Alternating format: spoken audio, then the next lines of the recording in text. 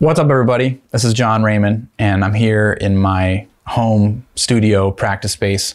We like to call this space the workshop because I can just kind of go out here, get away from the kids when I need to, and just work a bunch of stuff out. And we're here talking about a whole bunch of things related to jazz and improvisation. And today, we're going to get into some stuff about chord changes. I find that there's two camps of people generally with chord changes. One is there's some people that have a really hard time memorizing chord changes to a song and understanding how they all fit together. I also run into a lot of people who maybe they do a little better with memorizing chord changes to a song, but then they go to play and they sound super stiff and whack when they're trying to play over a tune. So you don't want to be either of these people, obviously. And so let's get into three things that we can talk about with chord changes specifically. One is how we should go about learning a song, right? And how to really understand it from a more global perspective that will help you memorize chord changes to a tune. We also need to know when to play these chord changes literally, or when to play them a little more abstractly or broadly. So we can talk about that too. And last but not least, we gotta talk about what the process is when you're learning chord changes to a song, but then you actually go into a real musical situation. How do you think about chord changes then? Because it's not the same as it is in the practice room. Okay, so first, let's dig into how to learn chord changes to a tune, right? Instead of learning chord changes where you try to memorize a certain chord, this chord is D minor, this chord is G7, this chord is F major, etc., etc. Don't learn chord changes that way. Right? Instead, learn everything in terms of how it relates to a broader key center or like a home or like a certain environment that the song lives in, right?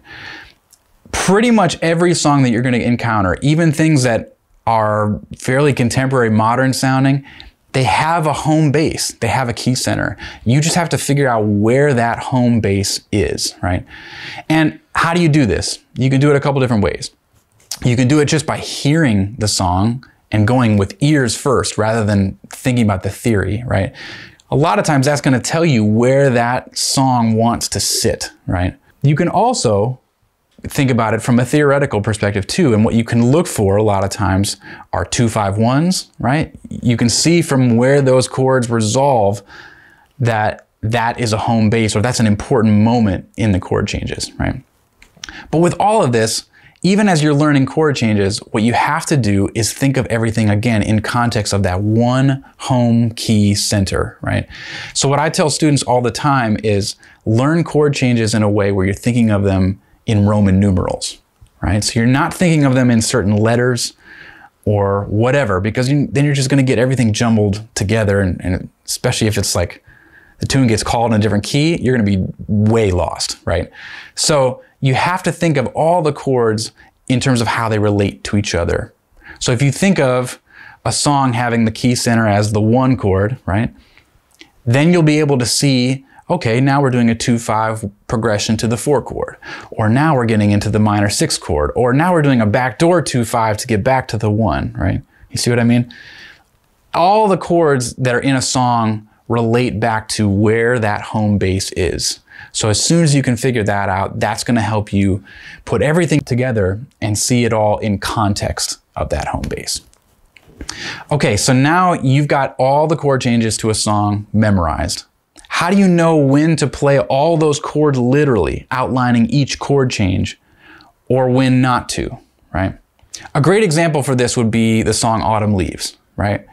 So you put on Autumn Leaves, you're playing over the chord changes. You know that if I'm thinking of the song in G minor, first chord is C minor 7, then we got F7, then we got B flat major, E flat major, etc., right? If I want to create melodic lines that outline each of those chord changes, then I do have to play them literally, right? I have to make it very clear based on how my line is resolving and where it's leading into, how these chord changes fit together. But you can also think of this tune very, very simply as just like the first 4 measures of the song are in concert B flat major, and then the second 4 measures of the song are in G minor, right?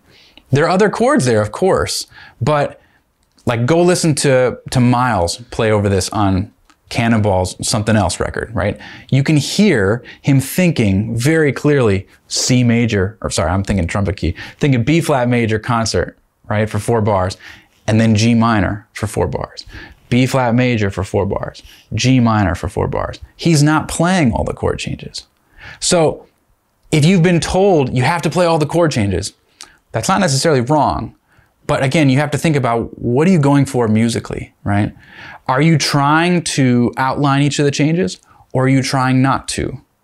You have to be intentional with either choice. So that's when you would know when to play them literally or when not to. Okay.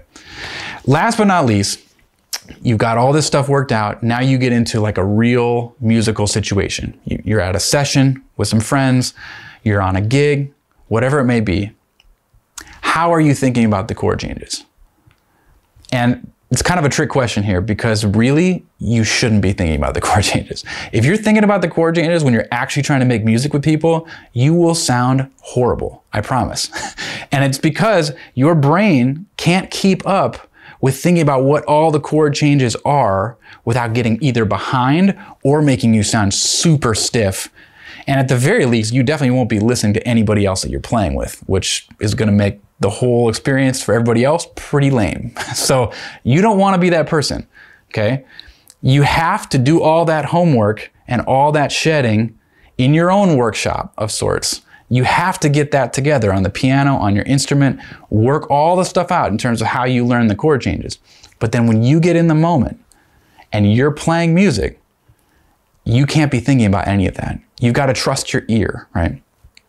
And this is the analogy I like to give a lot of students. Like imagine like you are going on a trip in a car.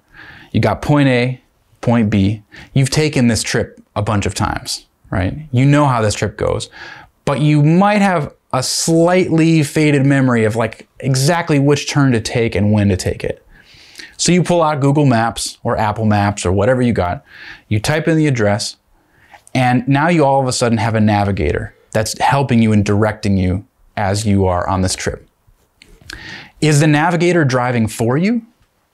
No, you're driving, right? The navigator is just kind of steering and guiding you, but you pretty much know the way, right? Because you've done it before. This is how you want to think about changes when you are playing music with other people. That homework that you've done internalizing the theory of the chords and how they fit together and how they sound and what they are, how they feel and how they lay on your instrument, whatever it might be. You have to do all of that. But then when you get into that musical situation, all of those things, they become like your navigator, right? Like your GPS. They're not driving. Your ear is driving. And what you're listening for is you're listening for melody. You're listening for where that melody wants to go. And you're also listening for where does the music want to go, right? Listening to everybody else. How does this fit in context, right? And that navigator is going to help you so that you don't get off base and start to do weird things with the chord changes, right? So you can stay in the path of the song so that you're always going to live in that zone, right? So bottom line, when you're going to play with people, don't think about the changes. Please, for your sake, for their sake, don't think about it. You have to trust your ear, trust that preparation that you did, and let any of that thinking just be a guide that's steering you and navigating you in the right direction. So I hope these things have helped with thinking about chord changes, and I hope this can be something that you can apply in your own practicing, in your own musical situations. Feel free to always reach out to me, drop me a line if you got any questions, and we'll see you next time.